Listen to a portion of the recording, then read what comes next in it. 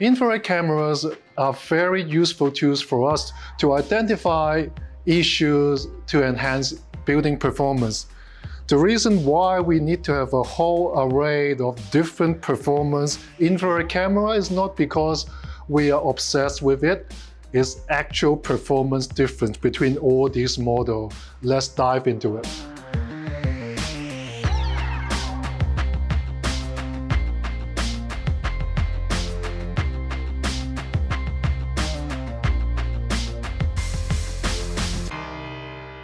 So we've got a lot of tools for doing our work in the space of building performance.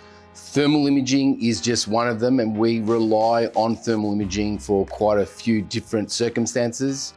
We're really looking at anomalies. When we're doing our auditing though, we're looking at anomalies. When talking about thermal imaging, a lot of the time we got feedback from our clients. In their mind, they are thinking a thermal imaging camera can tell them the exact temperature and every single dot on the surface around their building. But in reality, it's not as simple as that. A lot of the time they think thermal imaging camera would give them superpowers similar to the Predators in the 80s and 90s, if you're familiar with that movie. There's something in those trees. But in reality, how do we use it? I mean, these things, they can't even see through glass, right?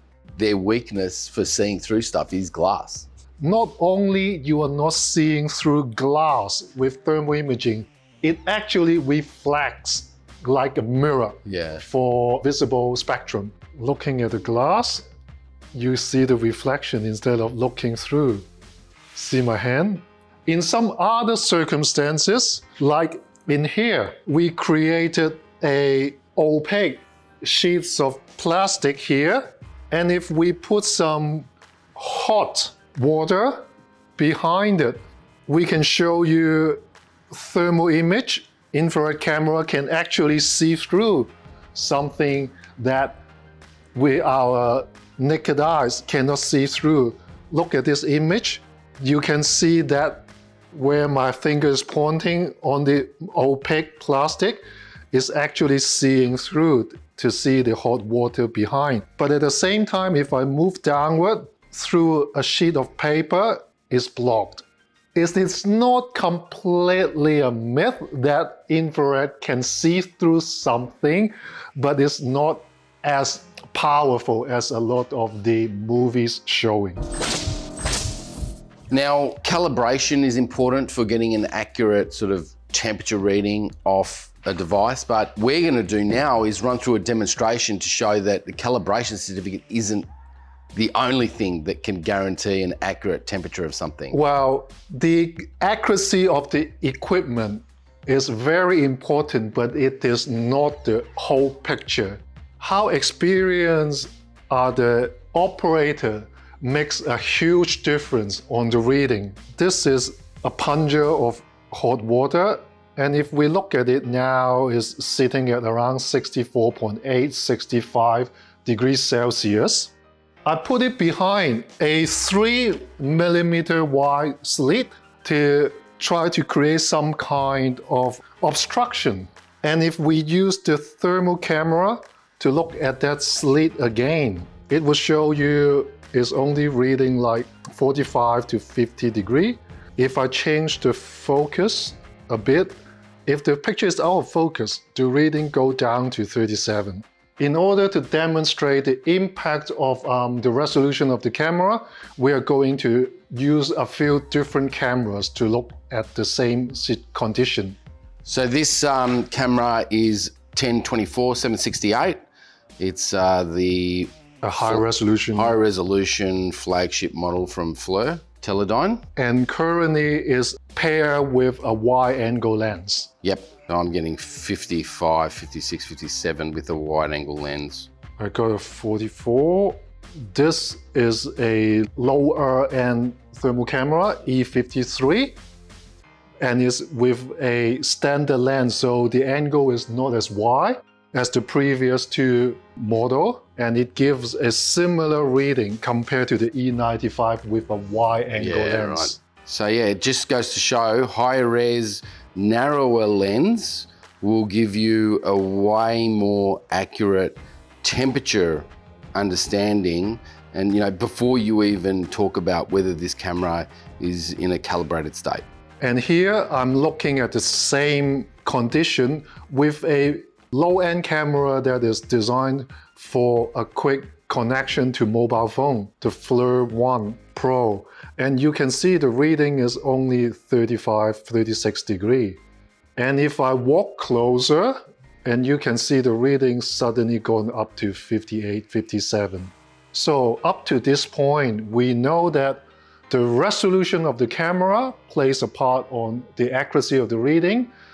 The field of view, or how wide the lens is capturing the image, also play a big part. And the third item is whether the image is properly focused. And the fourth one is, if I look at this slit on an angle, suddenly I lose the temperature accuracy. It's the same distance, but when I look at it on an angle, then it's not really have a direct view to the heat source and it change. Having a good understanding of these four contributing factors is very critical, particularly in some critical thermal imaging investigation, such as when we're looking at freezer panel. A lot of the time, all that we are trying to find out is the leakage at the junction, and they usually a very narrow slit of imperfect sealant or a bit of missing insulation between panels, and therefore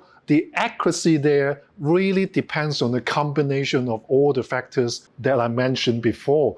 And if some of the engineers not fully understanding how those factors impacting on the reading, they may fall into some kind of a false sense of security when the thermal image tell them, well, the temperature difference between the anomaly and the standard panel is only, say, 4 degrees Celsius. They think it's okay, but they forgot when the investigator is looking at that anomaly is on an angle very far away. The temperature difference may be just averaging out by the good panel surface around it. So it can be very risky. And that's one of the reasons we spend a lot of capital to include a high resolution thermal drone into our arsenal to enable us to fly the thermal camera to a more reasonable distance at a correct angle to evaluate real temperature difference at those anomalies. Just to copy what Joseph did with the FLIR 1 mobile phone connected thermal imaging camera. A little bit of time has passed now, but we're now, with this camera from this distance, we're getting 50 degrees.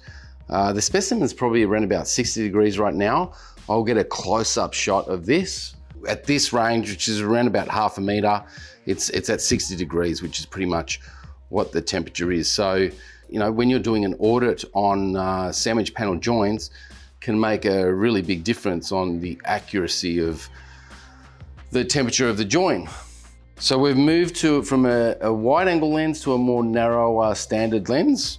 And now the temperature reading from the 4 meter mark is around about 56 degrees, which is way more accurate from this distance than the wide angle lens. The beautiful thing about wide angle lenses is that it's very useful for temperature differentials or anomalies, detecting anomalies on a wider field of view when you're looking at buildings. With the same camera, we're looking directly down it. Now it's gone down to 56 degrees, 57 degrees. I'll get a look at it from the side and see what temperature the specimen is now. And it's showing 58 degrees, not much of a temperature difference. The other thing we're pretty excited about releasing this year is a tool for actually editing thermal imaging photos on a web application. Analyzing and editing to make it presentable, so it make it a lot easier for the reader of our reports to understand the key message is conveying through those infrared camera image. When you're auditing with thermal imaging, marking up exact locations of issues is absolutely critical so that we can actually solve some of these problems before they become an issue of icing up joints where this becomes almost irreparable once you get ice inside these massive structures. You've basically got to introduce heaters and dry at the joint and then go ahead and repair it. And it might not be the same as what it could have been if it was done well the first time. Yes, and we also produce a calculator which can help other thermal imaging practitioners to work out how far distant you are away from abnormally. What is the accurate size of the anomaly you can pick up? It's based on the resolution of your camera and the field of view. So as long as you got your specification of the thermal camera, we can give you how big a gap you can pick the temperature correctly. The main reason why we decided to develop our own thermal imaging manipulation tool was we just wanted something that was way more intuitive and simple to just get the job done. This software, which is a part of the EIR Envelope Integrity Reporter Suite, enables you to straight off the bat put your mouse over points on top of a thermal image and see what temperature is at that particular point. Nice and simple. For temperature representation of colors, we've now got a histogram that we can easily apply colors straight onto a thermal imaging photo, and you can actually see where the colors are going to be representing what temperatures straight off the histogram. The other special thing that you can do is obviously also put your branding on your own thermal imaging photos by just simply clicking a button, and you can change the size of that. You can also go through and add temperature points or remove temperature points, adjust emissivity of temperature points for extra accuracy of temperature points that you might want to show off to a client. The other beautiful thing that is in our inspection app is overlapping and connecting thermal imaging photos with visual photos from your handset, so you get a way better quality visual photo overlaid on angles with a thermal imaging photo. That way we can report on temperature points off a high quality, high resolution visual photo in your reporting. So these are things to look forward to in 2025 that will be available to all thermal imaging auditors or inspectors worldwide.